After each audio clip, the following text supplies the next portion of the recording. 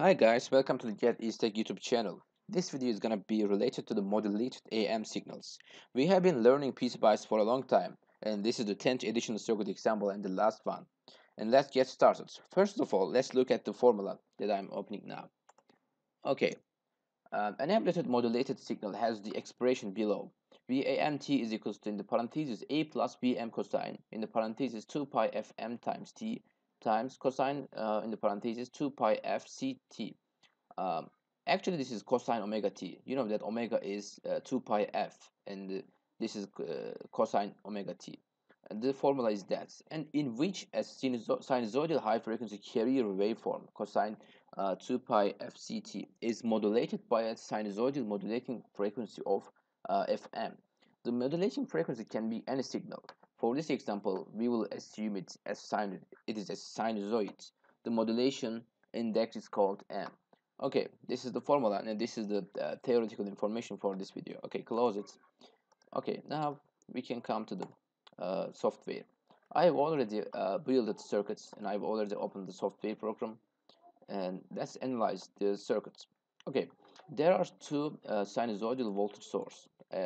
This is the carrier waveform. This is the modulating waveform. Um as I said to you before, today we will use a sinusoid as a modulating wave. Okay, and the values are 1 volt for the carrier amplifier. Sorry, carrier amplitude of the carrier voltage is 1 volt, and frequency is so high, as you see. This is 5 kilohertz, and it is so high value. And the modulating frequency is 500 hertz. Okay, the new thing for this circuit is that's operation, that thing. And let's look at this. What is that? I'm going to another place. This particle is that you have to type.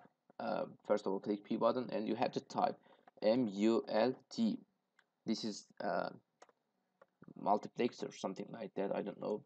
Um, Sorry, delayed it. We are using this one to simulate the AM modulating frequency and inputs 1, input 2, and outputs. It is multiplying the two inputs and giving just one single output. We are trying to get an AM modulated signal at the output side, and because of that we are using this part. Okay, delete it, and let's turn back to our circuits. Okay, by the way, we are using a resistor, 1 kilo ohm resistor, as a load to show our modulated AM signal.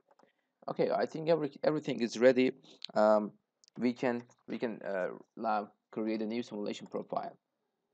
Okay,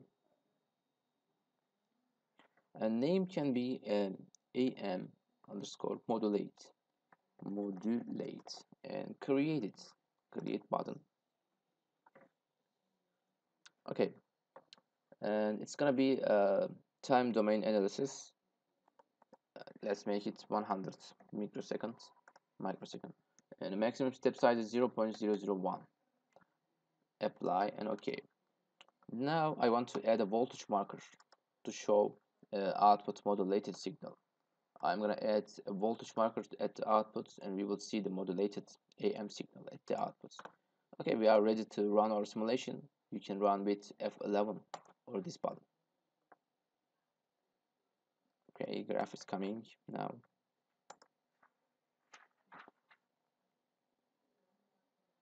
Okay, as you see, this is AM modulation, AM signal. This is AM signal. I mean, and I'm not. I am avoid to give too many technical informations again. This is AM modulating signal, and there are another thing in the electronics. There are something like Fourier transforms, and I want to take the Fourier transform of this AM modulating signal. To take the Fourier transform, come to up toolbar, click this one, not this one. Okay, it was there, I think. Yeah, there are some different analyses, as you see, and performance analyze, logarithm x-axis, and add trace and text label, something like that. But we will use the Fourier commands. Fourier commands.